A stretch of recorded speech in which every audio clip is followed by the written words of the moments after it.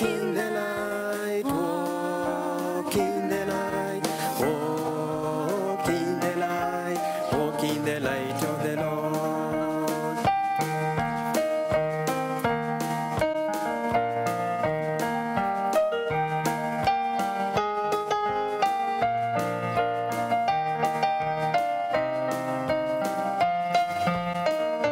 Receive greetings from my family. They pass their love to us. Before I come to the word, I also echo the words of our assistant treasurer in thanking the members of the church, the leadership, every group, the clergy, for remaining as a family even in this difficult moment. And this gives me a lot of hope that after this we are coming out a very strong church. Though there are 21 more days that have been added, to me, they are days of prayer to His glory. We need to keep on praying for the world, to keep on praying for our nation, Kenya. When we see what is happening around, we began by locusts, COVID-19 came, the floods, and the floods are causing more havoc to our nation even than COVID-19 itself. The political temperatures that are rising each and every day. This is a season to pray for our nation more than ever before. I challenge us to be spiritual midwives. And who are spiritual midwives? These are people who pray in accordance to the will of God, so that the will of God is going to be achieved here on earth. Yes, there is a phrase we make when we are reciting our Lord's Prayer, that thy kingdom come. God's kingdom cannot just come. It is spiritual midwives who are going to ensure that God's kingdom is within us. I remember I've been saying that I believe that COVID-19, the season for our pain and suffering is over, and what the church needs now, they are the spiritual midwives who are going to understand the prophecy, to understand the times and the seasons. I remember maybe a month or so ago, as I was ministering, I brought to our attention a prophetic message that was given in 1986 pertaining COVID-19. And the message was that the entertainment world would shut down, the economies of the world would be paralyzed, nations would be surprised and they would be gripped by fear, churches would close. And God had said that America would be hit the most, specifically New York. And I feel this has already happened. And what we need is Daniel chapter 9 from verse 1. Verse 2, whereby Daniel says that he understood from the scriptures that the season for the Babylonian captivity was over, and therefore Daniel, in prayer, in fasting, in sackcloth, he became the spiritual midwife to give birth to the deliverance that the Lord had promised. The Israelites were to stay in Egyptian captivity for 400 years, but they stayed for 430. Why the 30 years? The 30 years was as a result of them not understanding the seasons. And the moment they cried to God, remember what God told Moses in Exodus 3? He appeared to Moses through the burning bush, and he told him, I have heard the cry of my people Israel, which means the Israelites became like spiritual midwives. They prayed at the gates of confirmation of the prophetic word that God had given. So I strongly feel that now that the prophecy of 1986 has been fulfilled, we may continue suffering, not because it is godly, but because we are not attaining the status of spiritual midwives. So please don't just languish at home. Don't just be annoyed. Don't just be confused. Be a spiritual midwife and pray that God brings revival to the church. Because the second part of the 1986 prophecy was that after all this has happened, there would be a third reawakening, a revival that the world has not seen. And that is what the church should be praying for. Having said that, let me go back to our sermon today. I'm ministering about spiritual food. On Wednesday, I began this series and I said that anyone who has ever been on diet can understand that the things you are told not to eat, they taste very sweet. The things you are told to eat, they don't have a taste. And the things you are prohibited from eating, you find them everywhere. But the things you are required to eat, they kind of have a way of being expensive, and they are not found just everywhere. And I ended by saying that we are going to read Psalms 19, and that is the key scripture for today. Let me continue by saying that Psalms 19 is dedicated to God's revelation of himself to humanity. We have all heard what verse 1 says. The heavens declare the glory of God, and the firmament showeth his handiwork. The first 6 verses of this psalm speak to us about the revelation of God in nature. When you look around, you can see God, because God is a revelation. The depth that I know God depends on the revelation I have about God. So if you know God as a healer, then it means that's a revelation. If you know God as a provider, it means it's a revelation. And therefore, the first 6 verses, they take us through the revelation of God in nature. And on Wednesday, I said that God is always about the business of revealing himself to man, his crowning creation, so that no one can claim before him they did not know there is a God. This is what the scripture says in Romans 1, verse 20, which says, "For since the creation of the world, God's invisible attributes are clearly seen, being understood by the things that are made, even his eternal power and Godhead, so that men are without excuse." From general revelation in the first 6 verses, the psalmist moves to the written revelation. As we deal with the scripture intake this morning, as a spiritual discipline, we are going to begin by looking at what the Bible tells us about itself and the role it plays in the life of the believer. Praise be to God. Because our daily food, our daily bread, when the Bible says, "Give us this day our daily bread," the Bible is not talking about the product of wheat. The Bible is talking about a specific word for that given day. Because for every single day, God releases a word for each one of us. And our success in each day life is determined by our ability to get to understand the word that God has for me for that particular day. For my word for today is not my word for yesterday. It's not my word for tomorrow. My word for today carries a package that has got answers to the questions I have today. Let us have a look at the description of the word of God from verse 7 to 9. The law of the Lord is perfect, restoring the soul. That's according to King James Version of the Bible.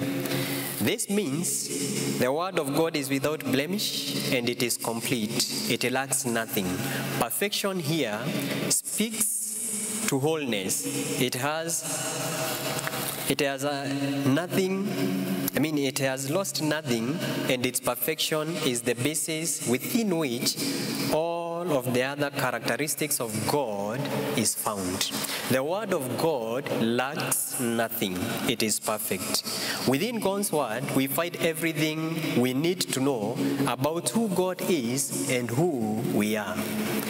Some people are living in a crisis in life. They can't understand themselves, who they are. They can't understand who God is. Well, the who you are and who God is can only be found in the Word of God. Why? Remember, we were formed by the Word. We are a product of His Word. And therefore, in His Word, we get our identity. Our identity is not in the other things, but our identity is in the Word of God. It tells us about the devastating effects of our sins and the perfect sacrifice of our Savior. The Word of God tells us all we need to know about eternity and about how we can come to be in fellowship with God. It is complete. We don't need another testimony. Well, I know science and our culture, they have a lot to say, but the Word of God is complete. We don't need any other testimony. The word restore in the Hebrew can mean to revive, but it can also mean to return, as in repent. As God's Word is perfect, its effect on the soul who reigns it and applies it is that it calls us back into right relationship with God. It restores or returns us to God. It is God's means by which He draws us back into right relationship with Him. Our relationship with God is determined by His Word. We can be in church but not in the right relationship with God. We can be in fellowships but are not in the right relationship with God. Why? The right relationship in God is not cultivated by me coming to church. It is not cultivated by me observing the regulations and the orders and the protocols of my denomination. But the right relationship with God is cultivated by my ability to read His Word and to get understanding from His Word. Hallelujah. Let's continue. This is a constant necessity in our spiritual life, to be drawn back into fellowship with God when we allow our actions or attitudes to draw us away. This is one of the functions of the Word of God. The testimony of the Lord is sure, making wise the simple. The NIV says that the testimony of the Lord is trustworthy. We can rely upon it. When all around us is conflicting, where do we turn to? Like now, World Health Organization tells us, don't predict the end of COVID-19. Just like people have learned to live with HIV/AIDS, please learn to live with it. Our government says after 21 days. Some other people say something else. So what we are experiencing is conflicting orders. And at such a moment, we need to find the direction in the Word of God. God's directions, His precepts are always right. They never mislead. They never take you down a dead end. And they are never out of date. They are always right. It is impossible to grow increasingly conformed to the image of Christ without His direction. We cannot grow into the conformity to the image of Christ without the direction from the Word of God. Let's continue. God's Word gives us joy and leads us into joy. The psalmist continues to say, the commandment of the Lord is pure, enlightening the eyes. The word pure here is often used to describe the purity and radiance of sunlight. In fact, the NIV translates the commands of the Lord are radiant, giving light to the eyes. This is in keeping with Psalms 119:105, which says, your word is a lamp to my feet and a light to my path. And Proverbs 6:23, that says, for the commandment is a lamp and the teaching is a light. The Apostle John, in John 1, describes Jesus as the living Word of God, who is the true light, who enlightens every man in the world. God's Word shields light on an otherwise dark pathway. Is the road you are walking on dark? Well, you need the light of God, for it is the light of God that is going to light an otherwise dark pathway. Like the brilliance of the morning sun cutting through the darkness at dawn, God's Word casts the darkness aside and enables us to see clearly. Through it, He shows us where to step, how to walk, what to avoid, and which way to go. It enlightens, illuminates, or gives light to the eyes of our understanding. Our eyes of understanding can only be enlightened through the Word of God. Let's continue. How else can we see if not for the light of His Word? The commandment of the Lord is pure, enlightens the eye. The fear of the Lord is clean, enduring forever. The fear of the Lord is clean. The word fear here is used as a synonym of the Word of God, because when we read the Word of God with an open mind, you see, there are people who don't read the Word with an open mind. There are people who read the Word of God with a closed mind. Hello? Ask your neighbor, how do you read the Word of God? Praise God. Now, when you read the Word of God with an open mind, the Word of God has a way of creating a godly fear in a person. And remember, the fear of the Lord is the beginning of wisdom. Therefore, when we read that the fear of the Lord is clean, it's like saying the Word of the Lord is clean. It has a purifying effect on us, and it endures forever. It does not change. 1 Peter chapter 1, verse 24 to 25 assures us that all flesh is like grass, and all its glory like the flower of grass. The grass withers and the flowers fall off, but the word of the Lord endures forever. And this is the word which was preached to you. You see, the purifying effect of God's word is that it shows us how to be in right relationship with God, and that relationship is something which endures forever. The judgment of the Lord are true. They are righteous altogether. God's judgment are true. The word judgment here speaks to what God says ought to be. It is His judgment, His decision, His declaration about what should be and what should not be. And when God speaks, it is always true. You see, the challenge we have as people most of the time is that we hear a lot of voices and we fail to hear the voice of God. In counseling, when we are doing counseling, premarital counseling, one of the things we emphasize is to the couple, train yourself to hear the voice of your partner above all the other voices. Yes, you can hear all the other voices, but if you can hear the voice of your partner in the midst of all of them, then you are going to go. Same case, the world around us has so many voices. Voices of deceit, voices of confusion, voices of desperation. But the trouble is, are we able to hear the voice of God? Why? Because what God speaks, it is always true. As God reveals Himself to us in His Word, He tells us the truth about things. He tells us the truth about sin, about forgiveness, about heaven, and about hell. His Word is true. It never misleads, and it's never ambiguous. It is true.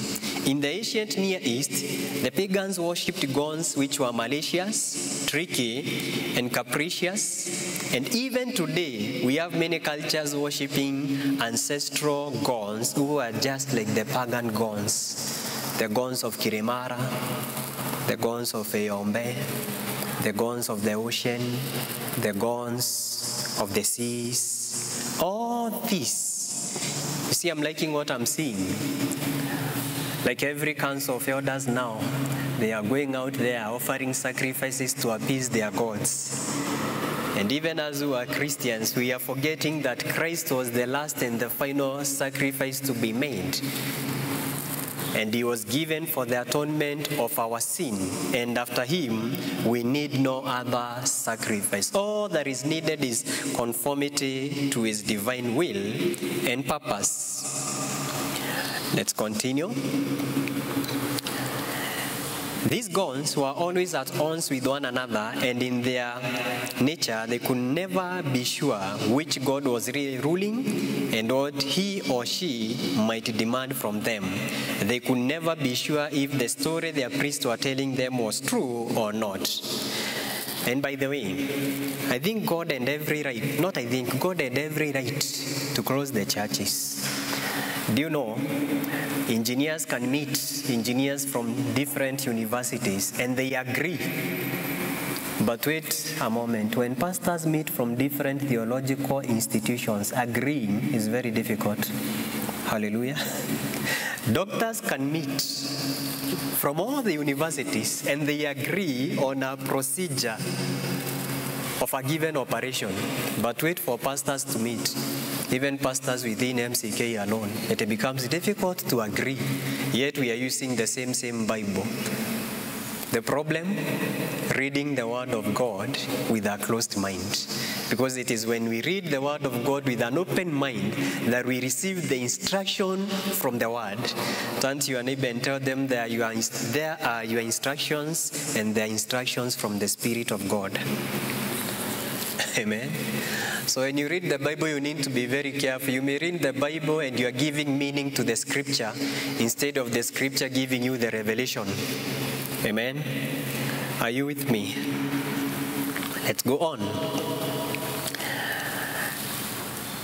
Now,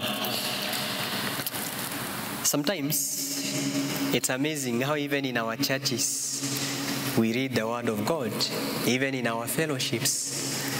You see, it's in church where we can argue about a verse in the Bible. We argue to the point of almost fighting. Seldom do we say, let us go and pray to God about it for a revelation. One thing I loved about the early church is their passion for prayer and their passion for knowing what God is saying. At one moment, the founder of Methodist, John Wesley, he said, if it is not in the Bible, don't tell it to me. Hello? Are you with me? Let's go on. Contrast this to what David says about God's word. It is true. It is altogether righteous. That is, it shows us what righteousness looks like. In his word, God describes righteousness. It gives us a true guide as to how God would have us live. It is true and altogether righteous. In a world filled with such dangers, with so many competing opinions of right and wrong, God's word serves as an indispensable tool for the believer. Amen. You see, in the world there are so many opinions. So many opinions on how to dress, how to walk, how to talk, what to eat, what to drink, and what not to. In such a world, God's word serves as an indispensable tool for the believer. In it, we have a sure and certain word from God himself. It is perfect, it is sure, it is right, and it is pure. But not only does this psalm give us a description of the word of God, it speaks to us about a desire for the word of God. Look at verse 10. They are more desirable than gold, yes, than much fine gold, sweeter also than honey and the drippings of the honeycomb. Notice that the psalmist talks about the desirability or value of God's word within the context of both wealth and that which is sweet to the taste. David says that God's word is sweeter than honey or the drippings from the honeycomb. Why? It all has to do with the person who reads the word and the person who wrote it. Hello? The sweetness and the value of God's word is determined by two people, the person reading and the person who wrote it. Who wrote the Bible? The Bible was written through the inspiration of the Holy Spirit. 2 Timothy chapter 3, verse 16, New Living Translation of the Bible. All scripture is inspired by God and is useful to teach us what is true and to make us realize what is wrong in our lives. It corrects us when we are wrong and teaches us to do what is right. It has everything to do with the relationship of the two. Now, what is your relationship with the Spirit of God? Because the Holy Spirit inspired the writing of the Bible. If you have a poor relationship with the Spirit of God, then the Word of God will not be sweet unto you. It will have no value in your life. Ask your neighbor, how much value do you attach to the Word of God? Hello? Between the Word of God and the Constitution of Kenya or the Constitution of your land, what do you attach a higher value to? Between the Word of God and the secrets of our houses, the Meru houses. Hello? You know Meru had houses. Nyumba Kiama, Nyumba Ntane, Nyumba Njuri. Pasi unaenda wapi? Wacha niachie hapo. But all these are houses with their constitutions. Ask your neighbor, what do you value most? I wish I was talking to men. I would ask them, between the Bible and the secret you were taught in that house, what do you remember most? What can you quote from your sleep? Ukiamka tu instantly, what can you quote? Is it a scripture or that teaching? Too much fire. Hallelujah. It tells you what you value. If you value the Word of God, it's going to be on your fingertips. But you cannot value the Word if you don't have a right relationship with the person who inspired the writing, and that is the Holy Spirit of God.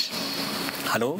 The Bible is God's word. And if we are in love with God, then His word is precious to us like gold, and it is sweet to us like honey. That's how we, as God's children, should love His word. It is desirable, but it is also discerning. Verse 11 to 13 of Psalms 19. It warns us against sin which we commit unknowingly and sins which we commit knowingly, and rewards us when we read it by helping us to avoid falling into sin.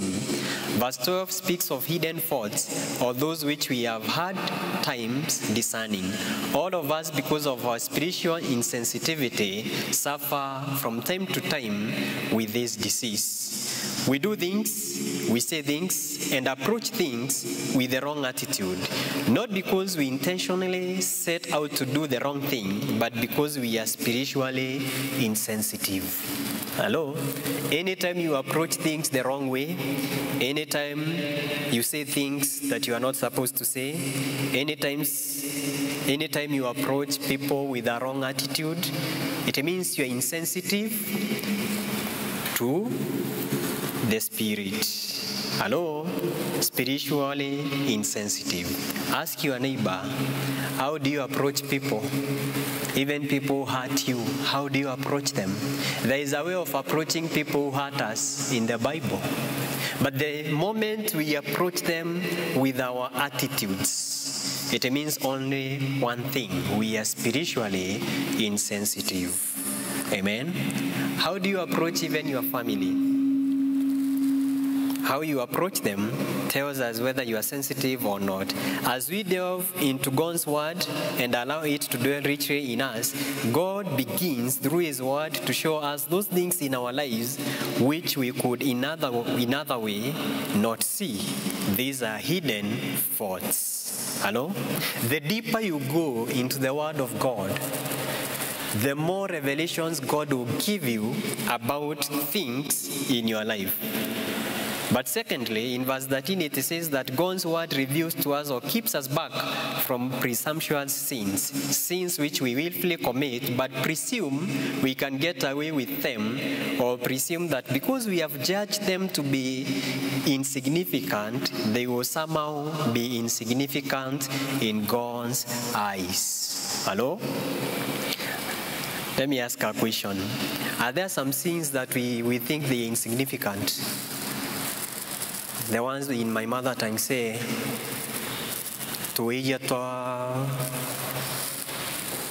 yeah? Those things that you just say to cross over. You are caught by the police, and you just give a small lie, just a small one. Turn to your neighbor, tell them a small lie. Si kubwa, kidogo tu. The word of God highlights them. These insignificant things that we think, since in our sight they're insignificant, God will not see them anyway. No. Dhambi zote ni sawa. Turn to your neighbor, mwambie whether small or big, it is classified as a sin. Amen? Now, let's continue. These two areas, hidden sins and sins which we commit willfully, are the two areas which set us back in our spiritual pilgrim. They keep us from being all that God wants us to be. For those who are working in organizations, every organization has got targets. Hello? And at times you meet so that your immediate boss checks on the targets. Don't you think it's so with the word of God? God has got standards. Turn to your neighbor, remind them God has got standards. God has got standards. And it is sin that keeps us from attaining the standards of God. These two areas of sin, they cover every area of our lives. Only by regular and intentional reading of God's word can we hope to gain the victory in these areas. Amen? If we are not intentional and if we don't regularly read the word of God, then we can never get victory over sin. I can pray for you, I can lay my hands on you. Probably I can even anoint you, but that will not give you victory over sin. You might be a communicant of the Holy Communion, so every moment we have the Holy Communion, you are there. But this one will never give you victory over sin. Victory over sin will come only by regular and intentional reading of God's word. Do you want to overcome sin? See, some people pray and fast so that they may overcome sin. Well and good, prayer and fasting is okay. But for you to overcome sin, you need to go a step ahead. You need to be regular and intentional in reading God's word. Sometimes people are lied to because they lack the word in them. Hello? Ask your neighbor. How regular are you and intentional in reading the word of God? Hello? I wish we could be regular and intentional as we are when it comes to WhatsApp. Hello? And the others, Twitter. And following our programs.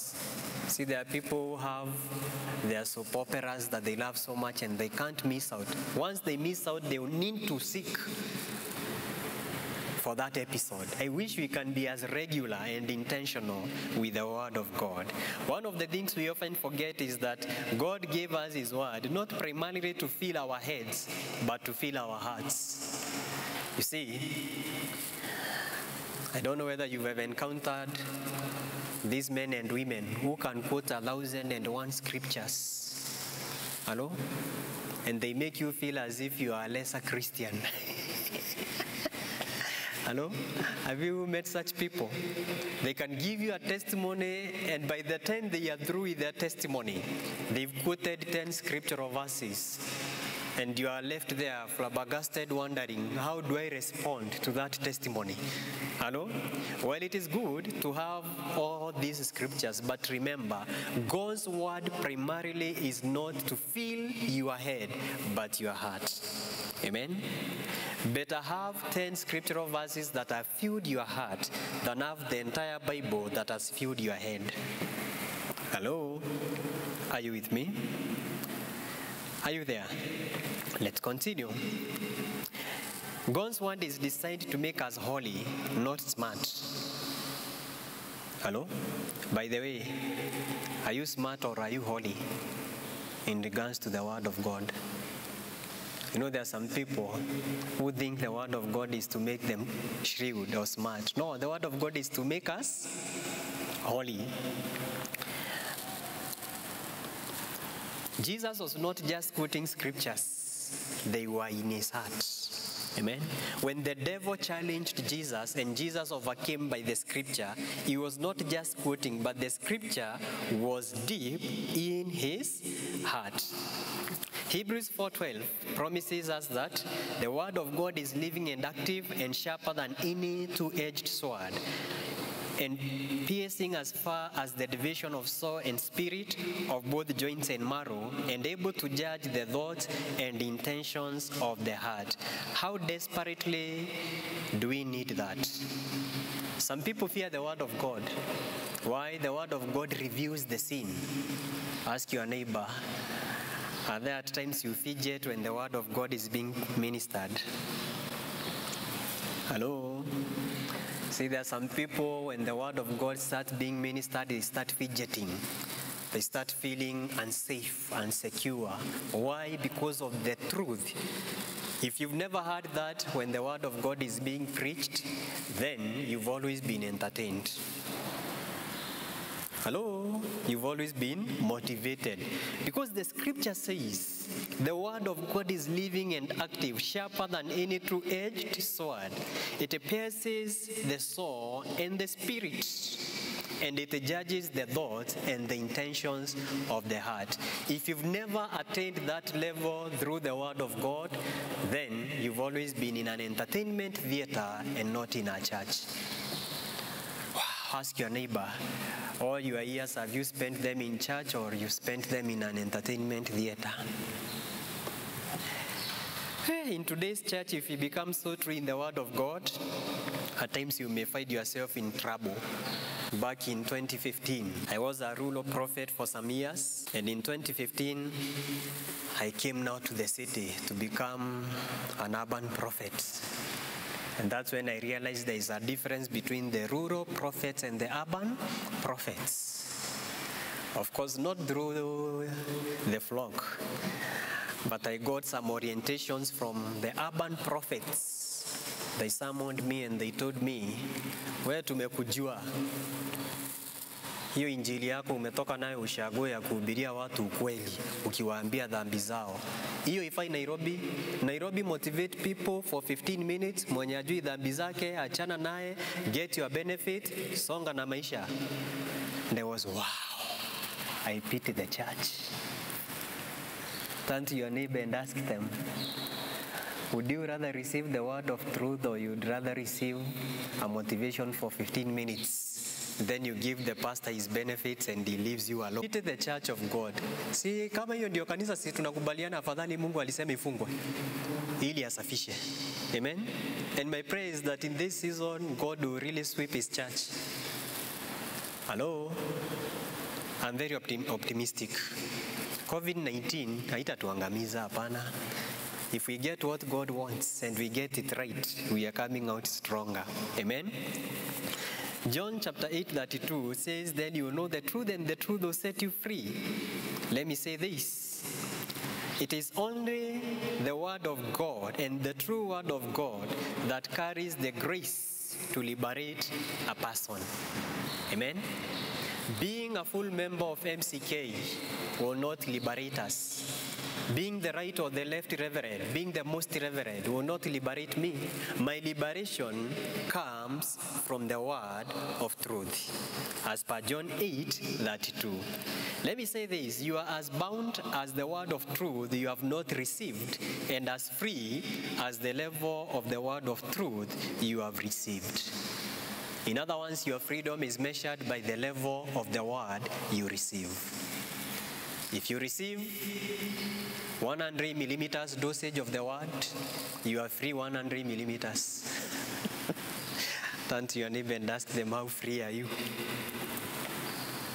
Hello? Let's continue. It is easy to be fooled, and most often it is we who fool ourselves. God's word enables us to avoid being fooled, because when we read it, God opens the eyes of our understanding and enables us to see the truth about ourselves. The last part of verse 13 through verse 14 speaks to the devotion of God's child. Here we find the attitude we should possess as we read God's word, as we allow it to speak to our hearts, to direct us, to discern and show us our sins. Our heart's desire should be that we are kept from sin and that we are pleasing in God's sight. David's desire is to be blameless, to stand before God in purity, and the goal here is not sinless perfection, but rather to avoid doing what is displeasing to God. Psalms 103 tells us that God knows our frame. He knows that we are just but dust.